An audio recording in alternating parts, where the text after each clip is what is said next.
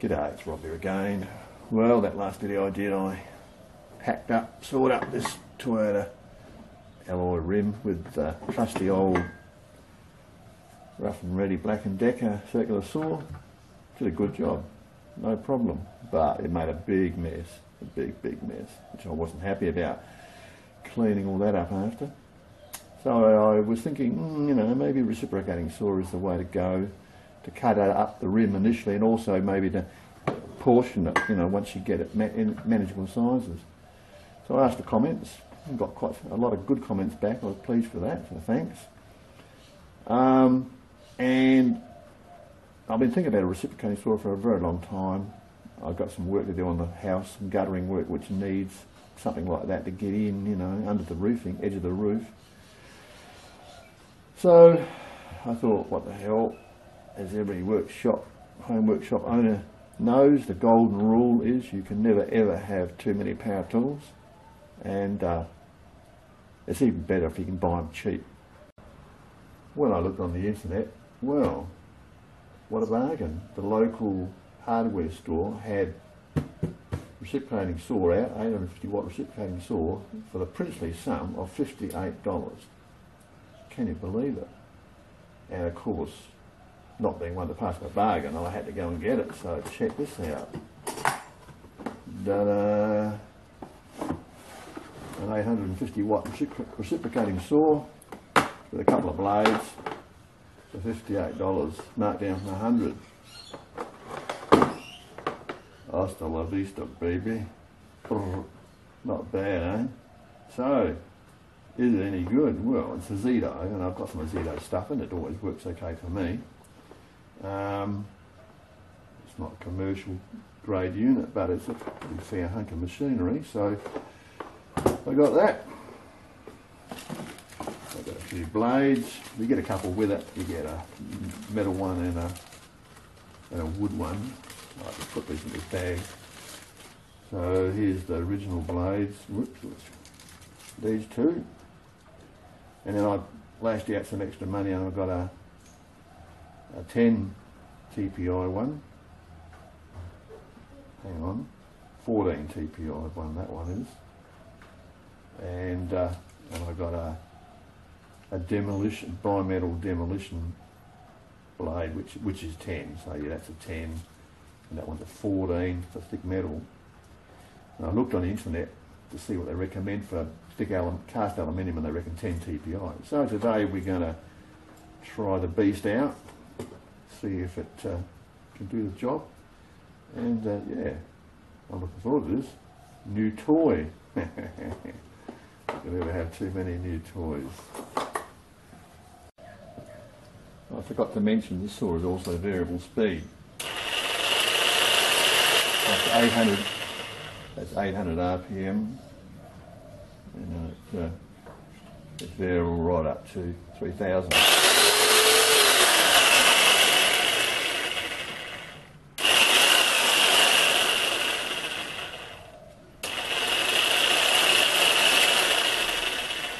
Pretty good value. Well, it seems to be for $58. So now I'll try it. I'll use the demo blade first, and I've got a bit of rim mounted here, and I'll go through from the top and I'll cut through the thickest section of it just to see how it goes.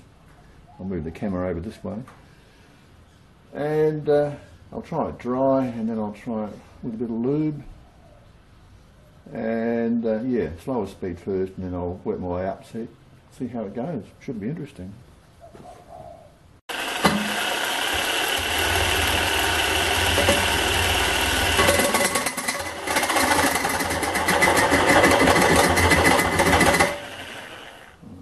Let's look a few more herbs, I think.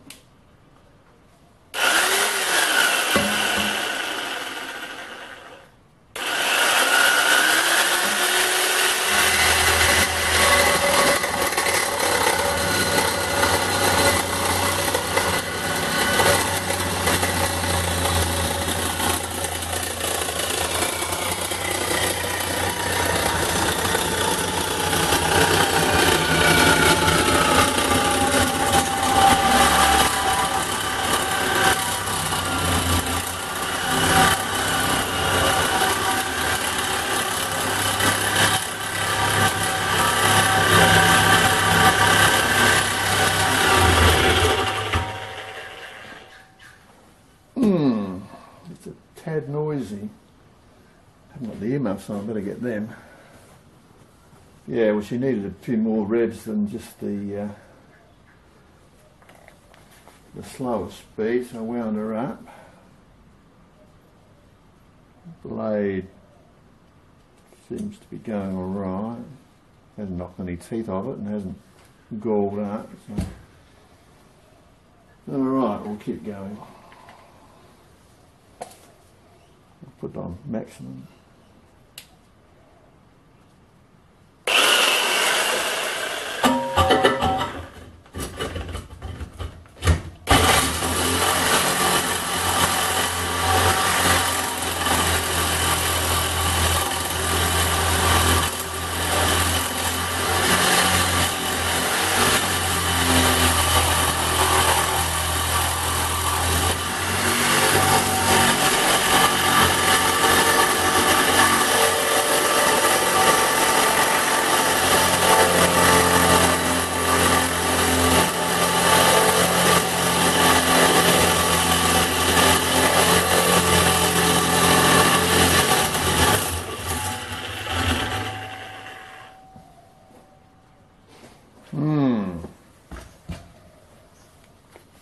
It's getting there, but it's not going as fast as I thought. It went through this alright, but the thicker section slowed it down. I'll swap over the blades and try the other blade.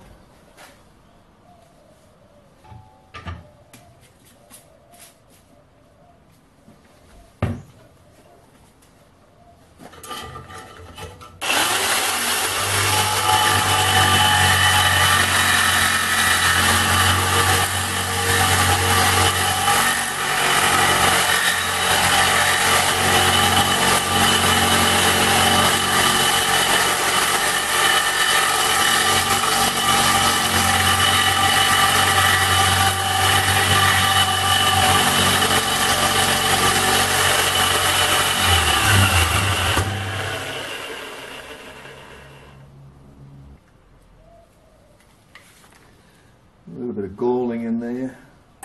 The bigger blade definitely went into it quicker and harder. We'll put that one back in.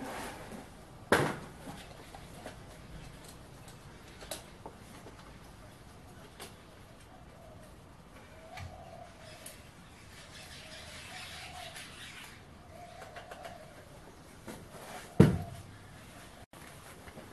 try and break it off.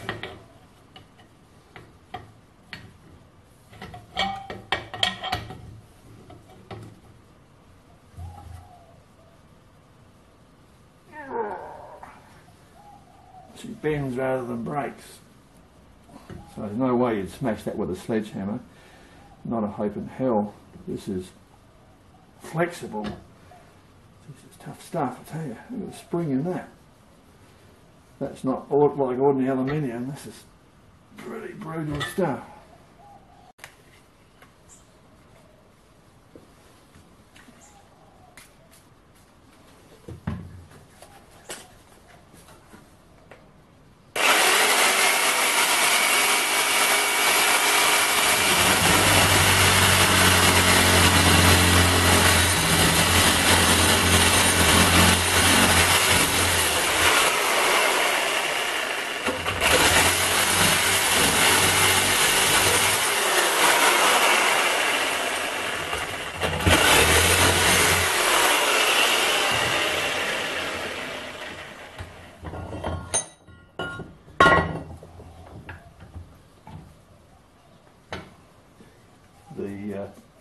The lube makes all the difference.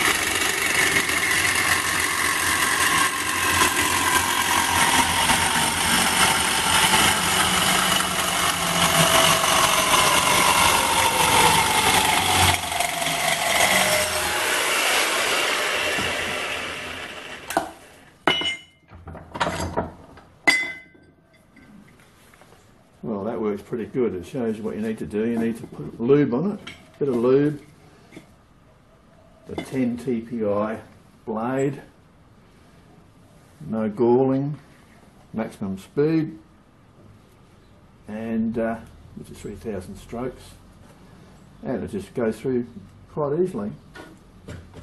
So what worked best? Well, the 14 TPI was slow going.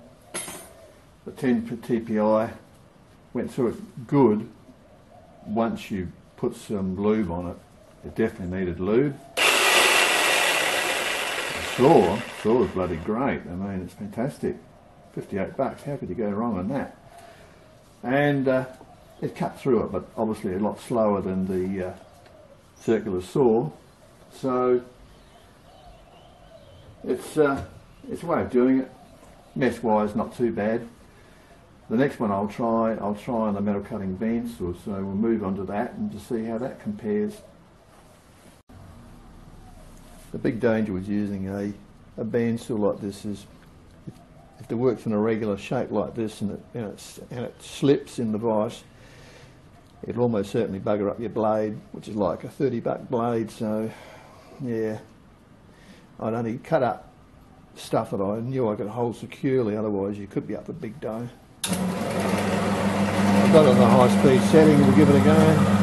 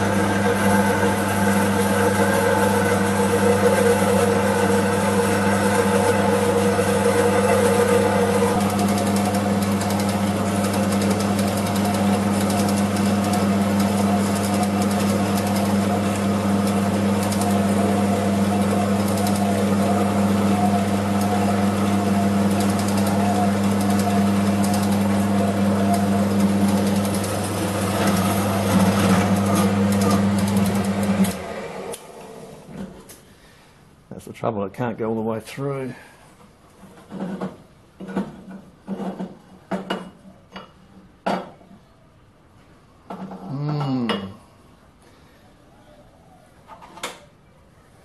I'll finish it off in the vertical position.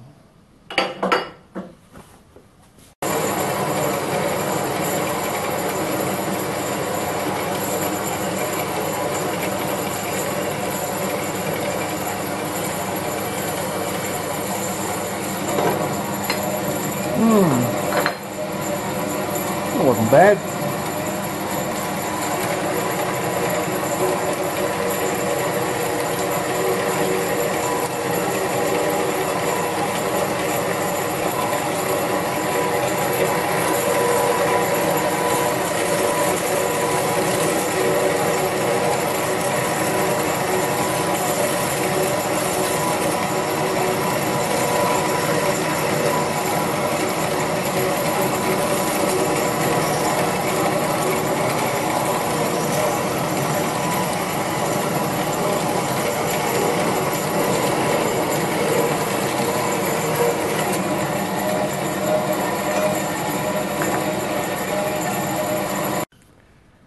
So what worked best?